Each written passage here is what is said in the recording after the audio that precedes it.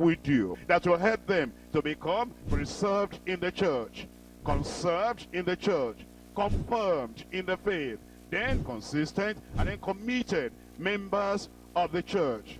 Follow-up is an important aspect of the Great Commission. It's a vital process in the establishment of the converts in the church and in the expansion of the kingdom of God. And if we are going to do this effectively, there are some things that follow-up will demand. Number one, it will demand conversion. What does that mean? The conversion of the people that are doing the follow-up themselves. Because, you know, we shouldn't take for granted that everybody that claims to actually be a part of the church is converted. Now, these converts have believed, and we want to follow up on them. If we're going to follow up effectively on them, the people that get involved in the follow-up must have Christ-like Christian conduct and character. Number three, communion with Christ. If we're going to do the follow-up effectively, there is something the Lord is expecting from you, from me. We should be people who are prayerful. And we're in communion, constant communion with the Lord Jesus Christ. How can the withered or withering branch be able to produce fruit? How can we send a dry church member, a weary church member, and a withered church member, a church member that does not have the life of the vine, and the life of Christ within him is cut off, is backsliding, is withered? How can we tell him to go and follow up another individual? Number four, there'll be concern. There are people that are rejoicing in their newfound faith, and they have gone back home. And as they have gone back home, you'll be wondering what's happening to them now. You are concerned about them. It is that concern that actually makes you move on and pursue the growth of those people that need to grow in the Lord. Number five, compassion. As we get around this follow-up, what we need is real compassion. And it is the compassion that makes you pick up your Bible, get out of your house, get out of your comfort zone, and go to those converts and see how they are doing. Number six is consecration. Consecration. If we're going to do the follow-up and do it effectively, we need consecration as well. Number seven, consistency.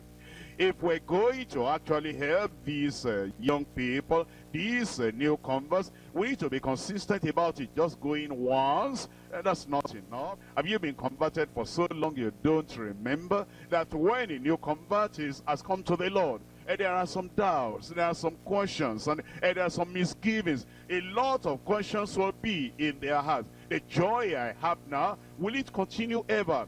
Or will there be ups and downs? I'm facing persecution already. It's not even 1 week or 2 weeks since I gave my life to the Lord. They're putting the pressure on me. If the pressure continues like this, will I be able to stand? Will I be able to make it at last? A lot of questions in their minds. And the reason why we do follow up is reach them immediately. Get to them immediately. Touch their lives immediately. And see how to resolve those doubts. We're doing the follow-up because of, number one, assurance of salvation. Assurance of salvation. Number two, because of affection for the Savior. And we want them to get real love, affection for the Savior. Number three, affiliation with the church. We want them to be affiliated with the church so that by the grace of God, the fellowship of the church, cement of love, the glue of love in the church, will be able to tie them and glue them and pin them down. They'll be grounded in the love of God. Number four, assimilation of the scripture. And they need not to be reading the scriptures, assimilating the scriptures, taking the scriptures in. Number five, association with saints. Association with the people that by the grace of God, they are passed through those initial stage of the Christian life. And the Lord has now made them steady. And they are saints in the Lord. And they need association with the saints in the church so that they can be well grounded in the word of the Lord and in this experience that they have got. Number six, avoidance of past sins. We need to get them quickly. And we need to get to them very quickly and tell them that they need to avoid all the past sins, because if they go back to them, the latter end will be worse than the beginning. Then number seven, alienation from sinners. We need to tell them, come out from among them, be separate, says the Lord. We need to tell them alienation from sinners. Number 8, activity in soul winning. That even now, as they have just come to know the Lord, is when they should reach out and begin to also win souls to the Lord as well. Number 9, attachment to the shepherd. Attachment to the shepherd. And that's what we're doing in follow-up. Well, when we go to do follow-up, it's not just a random thing, or just rambling, or just talking, or whatever. We're doing something very, very definite. If we do this thing as the Lord wants us to do, this thing, is there any reward? Oh yes, there's great, great reward. The Lord will reward every one of us in Jesus' name. In John chapter 4, I'm reading from verse 34. John chapter 4, verse 34, Jesus says unto them, my meat is to do the will of him that sent me, and to finish his work. Say not ye, there are yet 4 months, and then cometh the harvest. Behold, I say unto you, lift up your eyes, and look on the fields, for they are ready, they are white, or ready to harvest. And he that reapeth receiveth wages, and gathereth fruit unto life eternal, that both he that soweth and he that reapeth may rejoice together. I pray that you will rejoice as God continues to reward you in Jesus' name. The Lord will bless you. The Lord will bless the work of your hand. While you are concerned for these new converts, and you are reaching out to them and touching their lives, the Lord too will be reaching out to you. As we take care of the things that belong to the Lord will take care of things belonging to you also. Let's rise up and commit ourselves to the Lord and say, yes, Lord, we're going to do what you want us to do. You have just received a charge from General Superintendent on the follow-up to say converts. In Acts chapter 15, verse 36, and some days after, Paul said unto Barnabas, let us go again and visit our brethren in every city where we have preached the word of the Lord, and see how they do. Brethren, we need to lift our voice unto the Lord and pray that the Lord will grant every convert grace to love the Lord and his word unconditionally.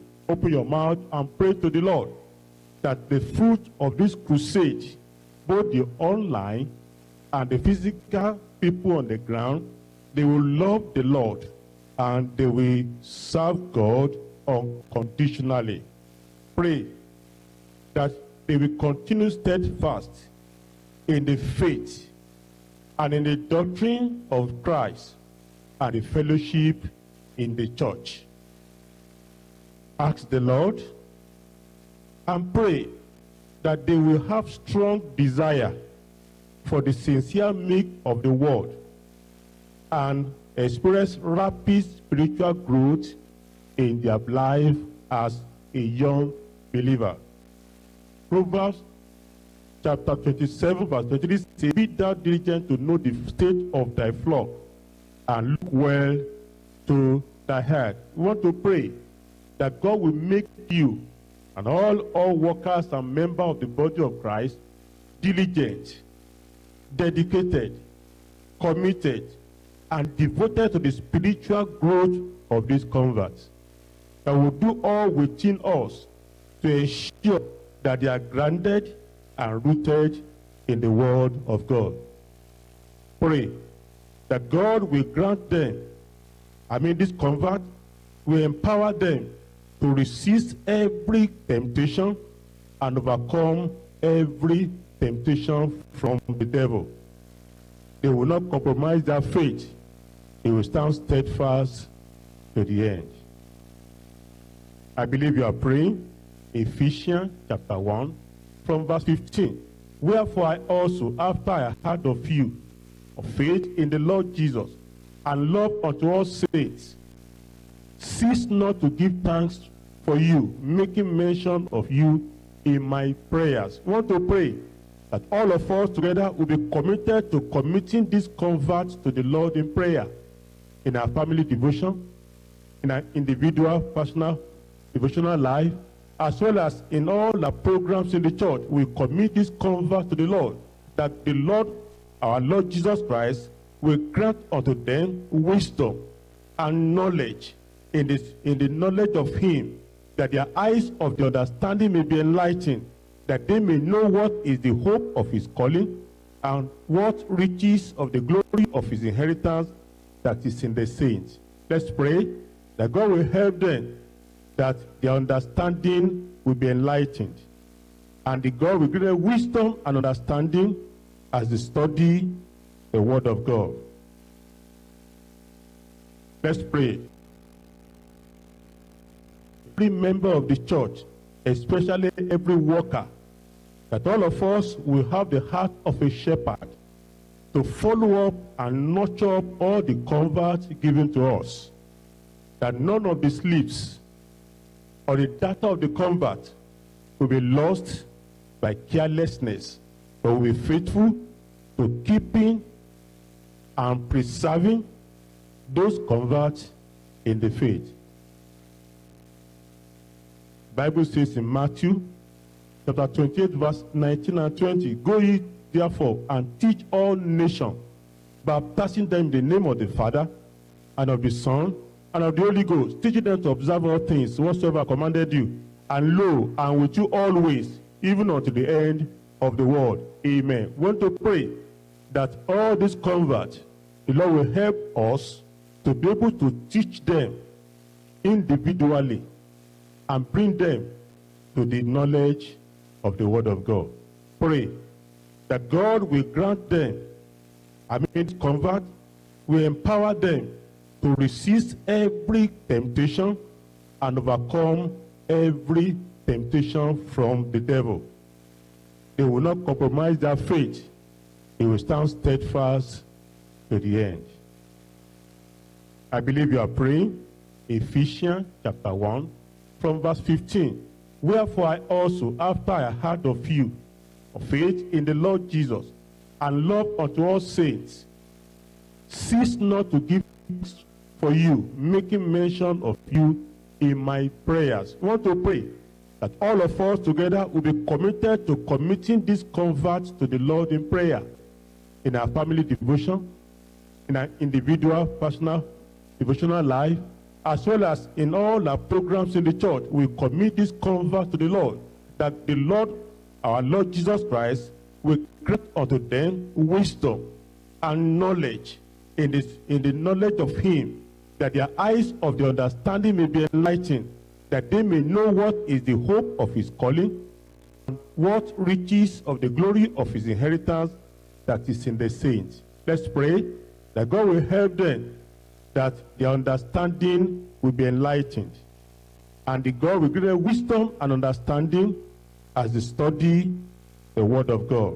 Pray that every member will be willing to spend and be spent, that the Lord will grant every member of the church and worker as well to be committed to ensuring the spiritual stability and continuity of all these converts. Bible says in Matthew chapter 28, verse 19 and 20, "Go ye therefore and teach all nations, baptizing them in the name of the Father and of the Son and of the Holy Ghost, teaching them to observe all things whatsoever I commanded you. And lo, I am with you always, even unto the end of the world." Amen. We want to pray that all these converts, the Lord will help us to be able to teach them individually and bring them to the knowledge of the word of God. Let's finally pray that God will make every one of us to be committed to the spiritual upliftment and sustenance of this convert. Let us pray. Father, we thank you very much for what you have been able to help us to do today. We pray, Lord, this convert of this crusade, they will not be lost. You will help us to search for them, follow them up, keep them, preserve them, and eventually they become disciples of Christ in Jesus' name. Thank you because you have answered. In Jesus' name we pray. Amen.